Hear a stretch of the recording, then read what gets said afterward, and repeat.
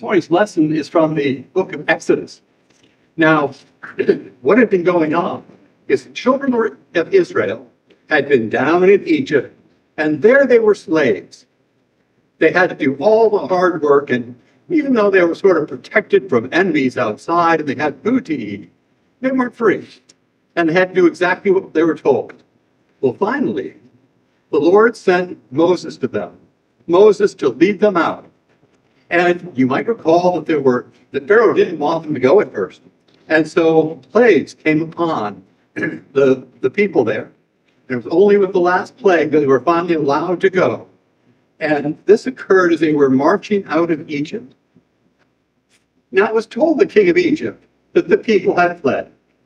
And the heart of Pharaoh and of his servants was turned against the people. And they said, "Why have we done this?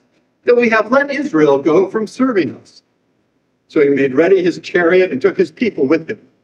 Also he took 600 choice chariots, all the chariots of Egypt, and captains over all of them. So the Egyptians pursued them, all the horses and chariots of Pharaoh, his horsemen and his army, and overtook them camping by the sea beside Pihahiroth before Baal-zephon. And when Pharaoh drew near, the children of Israel lifted up their eyes, and behold, the Egyptians marched after them. So they were very afraid. And the children of Israel cried out to the Lord. And they said to Moses, "Because there were no graves in Egypt, have you taken us away to die in the wilderness? Why have you so dealt with us to bring us up out of Egypt? Is this not the word which we told you in Egypt, saying, it would be better for us to have served the Egyptians than that we should die in the wilderness?" And Moses said to the people, "Do not be afraid. Stand still and see the salvation of the Lord, which he will accomplish for you today. For the Egyptians whom you've seen today, you shall see them again no more forever. The Lord will fight for you, and you shall hold your peace." Now you can imagine how scary it must have been for the children of Israel. Here they are, finally thinking, we're going to be free. Moses is leading us out of Egypt to a promised land, a land flowing with milk and honey. And as they journeyed out, what did they encounter? Well, the Red Sea. And there was no way across it. There was no way around it. And so they were sort of stuck there and trying to figure out what to do. And just then they turned around, and what do they see? The whole Egyptian army coming after them. Now, the children of Israel, they'd been slaves. Were they soldiers? No. Did they have any weapons with them?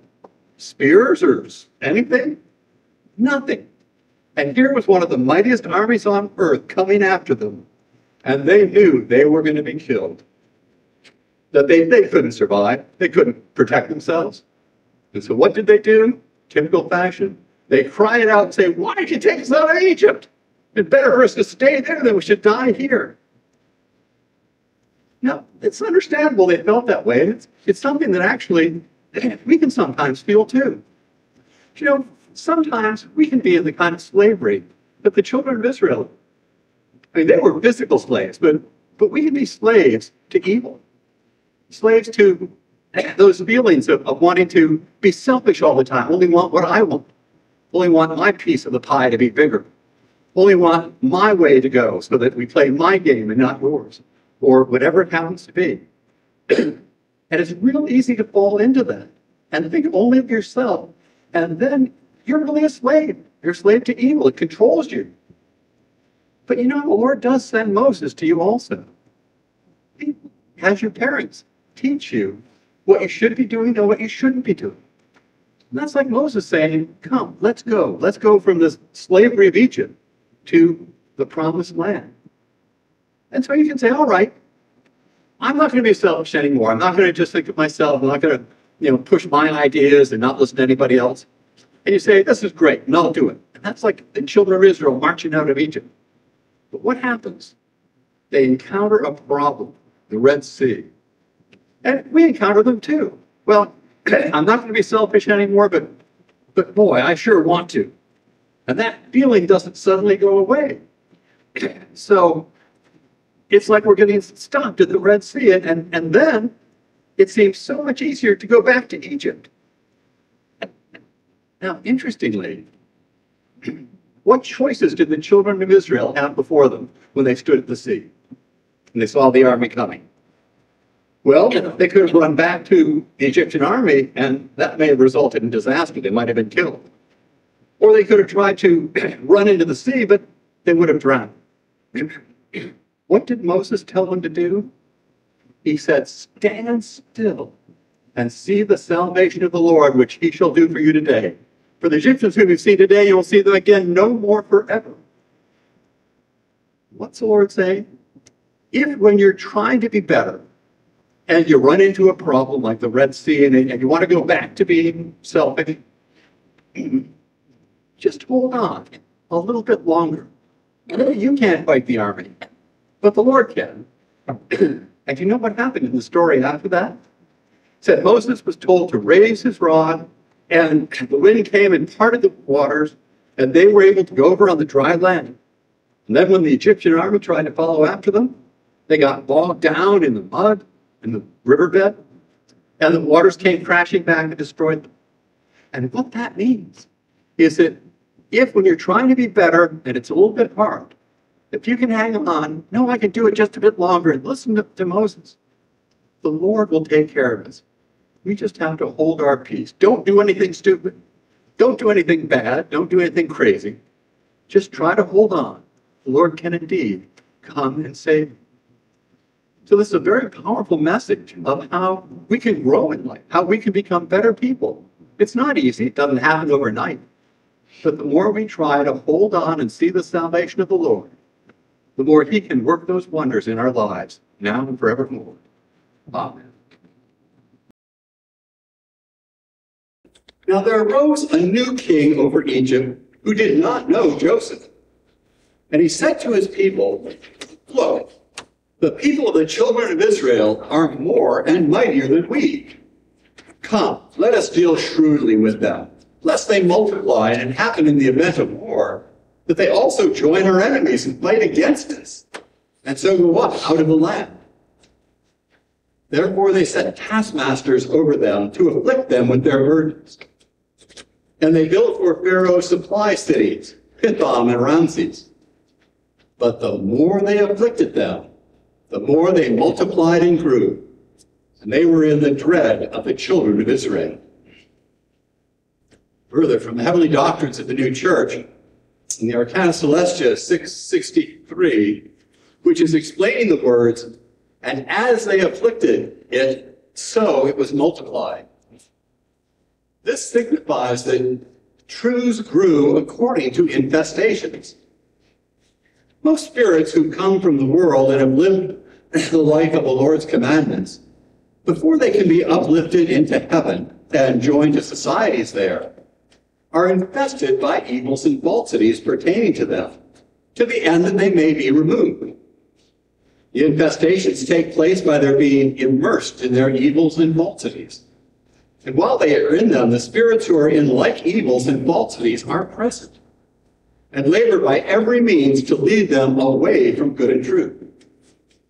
But still, they are not so immersed deeply in the evils and falsities that the influx from the angels from the Lord may not prevail, and the balance is maintained with exactness. When this is being done, not only are the truths and goods strengthened with them, but more are instilled. This being the result of every spiritual combat in which the combatant is victorious. It is common in such combats for the Lord to turn into good all the evils that the hell intends. Wherefore it is not permitted them to bring forth more or other evils than can be turned into good that is suited to the person who is in combat. The reason of this originates in the fact that the Lord's kingdom is a kingdom of uses, and therefore nothing can be done there that is not a source of good. Amen. Blessed are they who hear the word of God and keep it. The Egyptians set taskmasters over the Israelites to afflict them with burdens. But the more they afflicted them, the more they multiplied and grew. Pharaoh had a legitimate concern. The descendants of Jacob, their slave labor, were dramatically increasing in numbers. In fact, they outnumbered the Egyptians. Now, what would happen if they rebelled? That would cause untold problems. Or what if, in time of war, they sided with the enemies of Egypt and destroyed the Egyptian army? But Pharaoh was torn. Although he feared their potential power, he desperately wanted them to stay as slaves, doing the work that no one else was going to do. So his goal was to control the population without destroying them. His solution? Afflict them. Put all sorts of burdens on them so they wouldn't have time to procreate and multiply. But as we know, the more they were afflicted, the more they multiplied and grew. Persecution often meets with failure. Oppression often produces revolution. During the Roman persecutions, the Christians rapidly expanded their numbers in the ancient world. Similarly, during times of crisis or emergency, it seems like the best is often brought out in people. Acts of heroic self-sacrifice occur in the field of battle or in times of crisis when average people seem to rise above themselves to protect others. This says something about the human spirit and indicates something about the Lord's ability to bring good out of evil. For his providence is guiding all affairs of life, and a cardinal rule is that he will not allow anything to happen unless good can come and will come out of it. Not one bad thing, from the spilling of milk at dinner time to the untimely and tragic death of a young person, would ever happen unless the Lord foresaw the use that could come out of it, the good that could come out of it, the good that he would bring out of it. The powerful story of this is found in Joseph. He had 10 older brothers who envied his dreams and hated him. They initiated him being sold as a slave into Egypt, where he wound up in prison falsely accused. And although he rose to become Pharaoh's assistant through his interpretation of dreams, he had seen a tremendous amount of grief in his short life. Then, after famine forced the brothers to come down to Egypt, and Joseph had the easy ability to destroy them, he told them, "You meant evil against me, but God meant it for good, in order to bring it about as it is today, to save my people alive." Joseph could see the hand of providence in the hellish motivations and actions of his brothers. Although they intended him no good whatsoever, the Lord used their impetus for evil to put Joseph in a place where he could save his family in times of famine, and the children of Israel resulted from that. Good was brought out of evil. A more confusing example of this, at least on the surface, is that of Dinah in Shechem. Dinah, the daughter of Jacob, apparently fell in love with Shechem, the prince of a wandering tribe. To marry her, he and his tribe agreed to be circumcised. And we're told in the Bible that when they were in pain, Simon and Levi, Dinah's brothers, each took his sword and came boldly upon the city and killed all the males. It's quite a gruesome tale. And the story in the literal sense simply ends there. There's no moral told. There's no punishment or consequences that come upon the brothers, although they were spoken of badly at the end of their life. And it's difficult, if not impossible, to see any good that came out of this. It's only in the doctrines of the new church that the Lord's hand can be seen. We're taught there that this tribe was so spiritually different, descended from the most ancients, that if they had been united in marriage with the Jews, their eternal welfare would have been jeopardized. By allowing the brothers' hellish motives to murder them be directed towards this tribe, the Lord's protected their spiritual life forever, even though it resulted in their natural death. Good was brought out of evil, good that certainly could not be seen with any human eyes. The Lord knows that this world is limited and Human suffering is inevitable. Not only are the laws of nature hard and inflexible, but the presence of evil brings untold pain and grief to people. But the Lord's created a universe in which good can arise in spite of, and often by means, of problems and pain. His overruling providence does not take away the difficulties we experience, but limits the suffering. He ensures that something useful comes out of any pain we encounter. The Lord uses adversity in all its many forms to gradually lead our thoughts and affections to a heavenly place. Consider physical suffering. The Lord really doesn't want us to feel any physical pain. But with bodies designed to wear out and eventually die, it's sort of inevitable. What good comes from physical pain? Well, it doesn't look like much at first. But where there's pain, there's the opportunity to step back, to change our routines, to think, to reflect about the Lord's providence, his care for us, and gives us something else to do to change, a little bit at least, the direction of our lives. Perhaps this is what the psalmist meant when he said, "Before I was afflicted, I went astray, but now I keep your word. It's good for me that I have been afflicted, that I may learn your statutes." Of course, the Lord would rather us learn his statutes and keep his ways without physical pain. But he will allow it for a greater good to occur. Consider the harm that we do to ourselves and others from selfishness. Thinking of our own desires, we ignore the feelings of others around us. When they complain because we paid no attention to what they're saying, or they're upset because we treated them unfairly, evil has been permitted. Why did the Lord allow it? Why didn't he just step in there and stop us from doing it so that evil wouldn't have occurred? Because it's only when we vividly see the results of our evil choices that we're willing to admit something's wrong and are willing to change. We tend to assume that all is well with us and the world, well, at least with us, if not the world, and that we're convinced of that until we run into problems where we discover, well, people aren't very happy with us. They didn't like what we said or what we did. It's a learning experience for us. It's how good can come out of evil.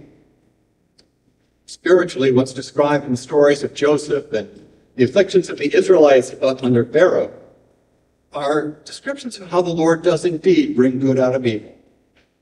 The burdens of the Israelites and the suffering of Joseph are images of spiritual struggles we've all encountered. As they experience pain, so we have our times of doubt, our times where we wrestle with what choices to make, how to become better people. We're inclined, we're tempted to be selfish, even though we know we shouldn't. And these inner wrestlings that occur when that happens, really fighting against ourselves, produce intense anguish and difficulty at times. They confuse, they depress us. They're really a taste of what hell is like. But the Lord never allows us to experience those things unless he can bring good out of our life by means of it. For if we overcome in them by holding on to what is good and true, our heavenly loves are strengthened and increased. And we're told that more goods and truths are added to our lives. We don't visibly see this. It's something that is happening within us that the Lord isn't taking care of. But that's what he brings out of all our temptations, all our spiritual struggles. So what then should be our attitude towards adversity, towards these temptations? If it's a means by which we grow and learn, should we welcome it? Well, only a masochist welcomes pain. In the Lord's Prayer, we plead, "Lead us not into temptation." There's no real glory in suffering. Although broken bones that have healed are stronger where the break is than before, nobody goes around breaking their bones to make them stronger. It's just not how we operate. Good is brought out of evil, but good can grow in our hearts in many ways. Through temptations is only one way. The Israelite population had grown significantly even before the burdens were put upon them. Pharaoh didn't have to do anything more to them. And remember that whenever the Lord permits evil, He doesn't will it to happen. He doesn't want it to happen. It's not his plan to ever punish us. And in a sense, he never really has to, because we wind up doing it to ourselves whenever we engage in evils, whenever we confuse our minds with false ideas. It's his will that no pain, no evil ever come upon us. But it's only when a worse evil might happen in our lives that he will allow a lesser evil to avoid what's worse. So we find ourselves in problems. What should we do? Well, there's going to be the natural reaction of frustration, sadness, and even anger. And we'll have to patiently work through them, trying to make the best possible choices we can, and withstanding the assaults of the hells which want to make us to give up. But we can be assured that the Lord will not depart from us when we're in pain. As the psalmist said, God is our refuge and strength, and a very present help in trouble. The Lord upholds all who fall and raises up all who are bowed down. While each problem we encounter is from hell, the Lord is holding our hands that we might endure and overcome, so that the more we're afflicted, the more the Lord causes our spirits to grow. What makes us hard to accept at times is often the good which comes out of it is not obvious to us. We don't know it. Like the death of Shechem and his tribe did not seem to result in any obvious good on earth. So we're not going to see what the Lord is doing within our lives. Or how do we measure spiritual growth? How do we tell if we're spiritually stronger today than we were yesterday? We can't. Much of what we experience here is merely the prelude and the preparation for what the Lord is going to develop in us in the next world forever. The good which the Lord brings out of all evil can only emerge slowly. When Pharaoh afflicted the Israelites, and 4 of them were born, well, it would take 9 months at least to have seen the effects of that. The good didn't happen right away. And good doesn't grow up quickly in our lives. Consider also Joseph. Could he have seen the good that the Lord was intending when he was in the pit? When he was falsely accused and thrown into prison? When he was planning to rescue his younger brother from his family when the brothers first came down to Egypt? No. It was only towards the end of his life, when his brothers came to him fearing for their own lives, that he could see that while they meant it for evil, the Lord meant it for good. But the Lord always works within the freedom, within the limits of our freedom. He'll not dramatically change who we are, what our feelings and thoughts are. We'd never tolerate that. Rather, he's gradually touching and gently bending our thoughts and feelings to make us better people, to give us new delights, to give us a sense of what is good better today than before. Not in ways that we could tangibly measure, but in ways that make us better people. And that isn't seen immediately. It's only seen over the course of years of a lifetime. And that's just the beginning, as we know, because when we enter the other world, that process of regeneration continues forever. And we're freed of a lot of the evil that we experience here. So this is a grand scheme that the Lord has made, to use everything in this world to help us develop spiritually. His providence is overall, willing and permitting that love might grow even in the midst of pain. Problems are not from heaven, but heaven can come from problems. As the psalmist said, those who sow in tears shall reap in joy. He who continually goes forth weeping and bearing seeds for sowing shall doubtless come again with rejoicing, bringing his sheaves with him. This is the Lord's promise. Regardless of the difficulties we encounter in life, he is with us, he is guiding, he is caring, he is bringing good out of it.